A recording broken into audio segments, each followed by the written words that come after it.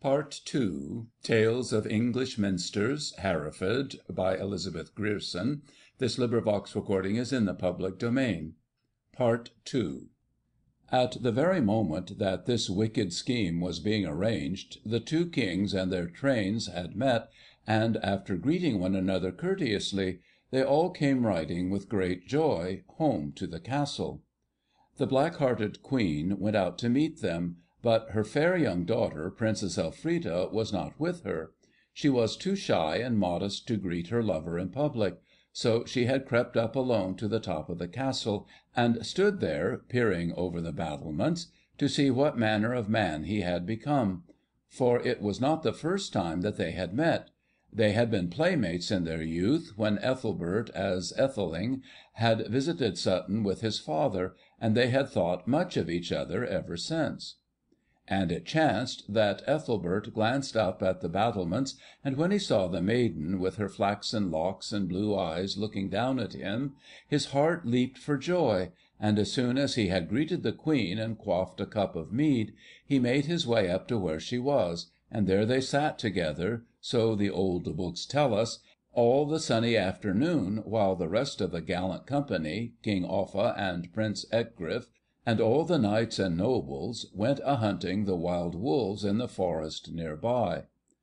And as they sat they talked together, and Ethelbert told the Princess how all the people of East Anglia were looking forward to welcome their young Queen, and both of them being true Christians, they made a solemn vow that they would rule their land in righteousness and the fear of God, even as King Ethelbert of Kent and Berthia his wife had ruled their kingdom. That night a great feast was held in the Palace of Sutton, a feast more magnificent and gorgeous than had ever been held there before. King Offa sat at the head of the table, wearing his royal robes and the golden crown of Mercia on his head. Beside him sat his wife, and close by were the youthful bride and bridegroom, and that noble youth Ecgfrith, as the old chroniclers called him. Nobles and thanes and aldermen crowded round the board, and gleemen, who sang fierce war songs of Hengist and of Cedric and Arthur and his knights, and the red wine was poured out, and they drank long and heartily, more heartily perhaps than they ought to have done. For the Queen made Cymbert, who stood behind the King's chair, fill his cup again and again with strong fierce wine, which had been a present from the Frankish King, and when his brain was heated and he was not master of himself, she leant against him and whispered in his ear, and the poor half-drunken monarch muttered that she could do as she would, little recking that from that time the glory would depart from his house. Then she spoke lightly and gaily to her guest, handing him a golden cup filled with wine as she did so. "Now must thou drink to us, fair sir, and to thy bride, even as we have drunk success and long life to thee." And the young King took it gladly, and drank the blood-red draught, little dreaming that it had been drugged by the cruel hand that gave it to him. But so it was, and soon, feeling drowsy, he retired to his chamber, and, dismissing his attendants, threw himself, all undressed, on the couch, and fell into a heavy slumber. You know the rest of the sad story: how the trap-door fell, and the couch fell with it, and how Cymbert the warden either smothered him with the silken cushion among which he was lying, or, what is more likely, cut off his head with his own sword, for the tale is told either way. When the cruel deed was done, the warden and the servants who were with him took the lifeless body and carried it out secretly by the postern, and at first thought of throwing it into the river. But remembering that the Queen had ordered it to be buried, Cymbert made the others dig a great hole, into which they flung it, and such was the wildness and lawlessness of the time, when they had covered it up and stamped down the earth upon it, they thought that the whole matter was ended. That was a very great mistake, however, for although the deed was done, there were many, many consequences to follow. It was as when a stone is thrown into the midst of a pond. the stone may sink, but in sinking it makes ripples which go on widening and widening until they cover the whole surface of the water. Of course the murder could not be hidden, for on the very next morning the East Anglian thanes and noblemen demanded to know what had become of their master, and when they discovered the fate that had befallen him, they made haste to flee, in case they too should be murdered. Then the next thing that happened was that Princess Elfrida, the poor broken-hearted young bride, felt so shocked and terrified at the thought that her own father had allowed the man she was about to marry to be put to death in such a treacherous manner, that she was afraid to live at home any longer, so she slipped out of the palace, accompanied by one or two trusty servants, and fled to a monastery at Crowland in the Ven country, where she became a nun. Perhaps that was the first thing that made King Offa's conscience begin to prick, but like King Ahab he tried to brazen the thing out, saying to himself, "The deed is done, and I cannot undo it, so I may as well have the kingdom." So he sent an army to East Anglia and took possession of it. But I think that all the time he must have been feeling more and more unhappy, for remember, at heart he was a good man, and had lived up to this time a noble and honourable life, and a certain terror must have fallen upon him when 2 months later his wife Cerendeda died, and sitting by his desolate hearth he remembered the old story of the King of Israel, who had done as he had done, and on whom the wrath of God had so speedily fallen. It must have been almost a relief when one day Edwith, the Bishop of Lichfield, came to him and said, "What is this that thou hast done? Killed a defenceless man in thy own palace, and taken possession of his kingdom? Hadst thou killed him in open battle, no one would have blamed thee, but to murder him in secret, when he came as a friend, was not worthy of thee, O King." "I know it, I know it," replied Offa, who was now thoroughly sorry for his deed, "but it was the wine which I drank which my wife gave to me. It inflamed my brain so that I knew not what I said." Now at that time people had the idea that they could atone for any wicked act that they had done by giving money or lands to the Church, or going on some pilgrimage. So Eadwulf told King Offa that he thought that, first of all, he had better see that King Ethelbert's body had Christian burial (you remember it had just been thrown into a hole), and that after that he must go a pilgrimage to Rome and tell the Pope the whole story, and do whatever he told him to do as a punishment.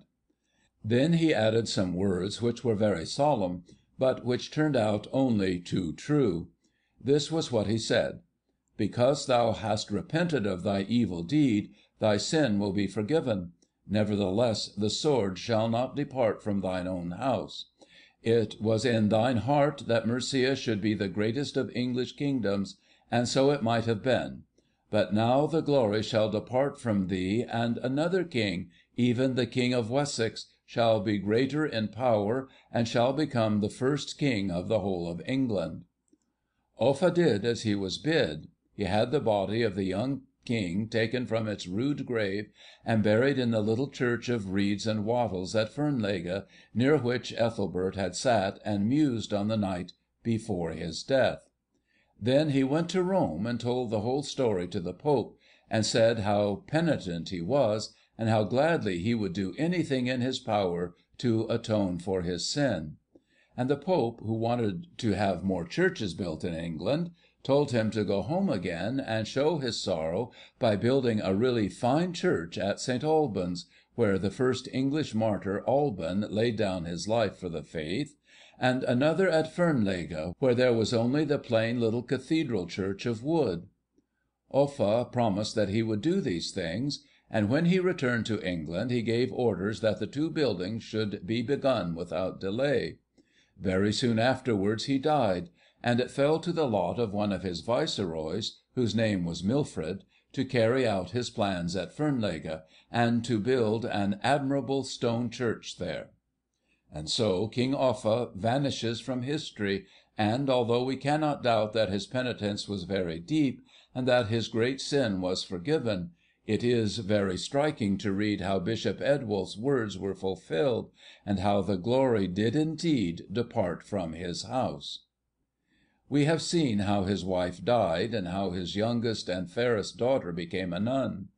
Then he himself died, and was buried, not in either of the two great Minsters which he had caused to be erected, but in a little chapel on the banks of the Ouse, near Bedford. One day a dreadful flood came, and the Ouse overflowed its banks and washed away the chapel, and King Offa's bones along with it, and no one ever knew what became of them. Soon afterwards his only son, Prince Ecgfrith, died, and slowly the kingdom of Mercia grew less and less important, and the little kingdom of Wessex grew greater and greater, until its king, King Ecgbert, great-grandfather of Alfred the Great, became overlord of the whole of England. As for King Offa's eldest daughter, Edburgh, her story is the saddest of all, for she was a wicked woman like her mother, and she did one bad thing after another, until at last she had neither money nor friends left. And the old chroniclers tell us that in the days of Alfred, who reigned over the West Saxons, and who was overlord of all the kingdom of England, there were many men yet living who had seen Edburgh, daughter of Offa, and wife of Betric, begging her bread. But it is pleasant to think that if Eadwulf's words came true in such a terrible way, the dream or vision which poor King Ethelbert had on the last night of his life came true also, but in a much happier and sweeter manner. For, as I have said, under the direction of Milfred, King Offa's viceroy, a noble stone church replaced the little wooden one at Fernlege, or, as it soon began to be called, Hereford, which means the ford of the army, because when the Mercian soldiers wished to pass into Wales, they crossed the River Wye at this point. This new church was dedicated to St. Ethelbert and the Blessed Virgin, and into it, when it was finished, the bishop's chair was carried. For although the young king could not be called a martyr, he certainly left a record of a pure and brave and noble life behind him, and it seemed fitting, and we are glad that it did so, that the memory of his name should linger all down the ages round the stately cathedral which was built as an expiation of his death, and in which, for half a century at least, his body rested. It was not taken into the new cathedral at once, however, which seems rather curious, but it was left for more than 100 years in the grave in which it had been laid by Offa, before he went on his pilgrimage to Rome. Perhaps this was because there was constant fighting going on all these years between the people of Mercia and the Welsh, and Hereford, being just on the border of the two kingdoms, was so constantly exposed to the danger of being raided or looted or burned down, that no one had any time to think about anything else. But at last there came a period of peace, and the Bishop of Hereford, who was living then, whose name was Aethelstan, determined that he would restore the cathedral, which had got badly knocked about in these border quarrels. When he had done so, he took King Ethelbert's bones from their humble resting place, and had them brought into his newly restored church, and placed in a gorgeous shrine, which he had prepared for their reception. A great misfortune fell upon this good bishop, for the last 13 years of his life he was blind, and I have no doubt that during all the long period when he could not see, it must have been a great joy to him to think, as he was led out and into the service, that he had been allowed, before the darkness fell on him, to repair the house of God, and to provide a fitting tomb for the royal youth in whose memory it had been erected. Alas! He little knew what a few short years were to bring, and we almost wish that the poor man had died before his life work was all undone. For in 1056 a quarrel took place between Elfgar, Earl of Chester, and Edward the Confessor, who was King of England at that time. I do not know what the quarrel was about, but at any rate Elfgar was summoned to appear before the Witan, or Parliament in London, on a charge of high treason. His guilt was not proved, but the King was so angry with him that he made him an outlaw, which was, of course, very unjust. Elfgar, as was to be expected in these old warlike days, determined to have his revenge, so he went and hired the services of a band of Danish pirates who chanced to be cruising about in their ships round the coast of Ireland. Then he went to Griffith, King of North Wales, who was his friend and neighbour, and asked him if he would help him also. Griffith agreed readily, for he hated the English, and soon a fleet of Danish ships came sailing up the Severn, full of fierce pirates and wild Welshmen, all of whom were sworn to obey Elfgar and Griffith. They came to the West Country because they knew there were a great many rich churches there that they could plunder, and as soon as the river became too shallow for their ships, they disembarked and marched in the direction of Hereford. Now, as perhaps you know, Edward the Confessor was very fond of the Normans, and he had made one of his favourites a Norman noble named Ralph, Earl of Hereford. This Ralph was a brave man, and quite ready to lead the citizens and the people of the neighbourhood out against the lawless invaders, but he made one great mistake. It was the custom, in his own land, for all the gentlemen to fight on horseback instead of on foot, as was the way of the Anglo-Saxons, and he insisted on his followers following the foreign fashion, setting the example himself, with the result that everyone felt awkward and embarrassed, and very soon it became evident that Elfgar and his friends were going to have the best of it. Seeing this, Earl Ralph lost his head and ran away, and perhaps we cannot wonder that the simple country folk followed his example, although, alas, 100 or 200 of them were overtaken and killed before they had gone very far. Then the victorious horde of savages, for they were little else, swept on, straight to the cathedral, where they knew that the holy vessels at least, and the ornaments on the altar would be of gold or silver. But if they thought that they could obtain these easily, they were mistaken, for they had not reckoned on the kind of men with whom they had to deal. For the brave priests determined to defend their church to the last, and shut and barricaded the doors in their faces, and although at last they were overcome and the church looted, it was not until 7 of their number lay dead in the great western doorway. A scene of wild confusion followed, and when the wild invaders marched away again, there was nothing left of the little city or of the great church which Athelstan had restored with so much labour and pride, but a few smouldering ruins. Among other things, King Ethelbert's shrine was destroyed, and although we hope that his bones were taken care of and buried somewhere else in the church, or else burned up altogether, we cannot tell for certain what became of them. Now, if there is one thing which we admire more than another about the grand old builders of the Middle Ages, it is their perseverance. They would spend 100 years over the planning and building of a church, when one man died, another taking his place; and when, as happened here and many times elsewhere, the church was destroyed, either by accident or design, they lost no time in useless lamentations, but just patiently began to build it up again, trusting that in the future a time would come when their work would be prized and taken care of, as it deserved to be. So we find that in a very few years the work was begun once more from the beginning, this time by a Norman bishop named Robert de Losinga, and we are glad to know that his work remains, for if we go into the cathedral we can see part of it still standing, for it was under his directions that parts of the choir and of the south transept were built. That was more than 800 years ago. Then followed the building of the nave, the Lady Chapel, the north transept, and the tower, until some 400 years after Bishop Losinga had begun it, the great church was completed, and stood much as it stands to-day, except that a wooden spire surmounted the square tower of stone.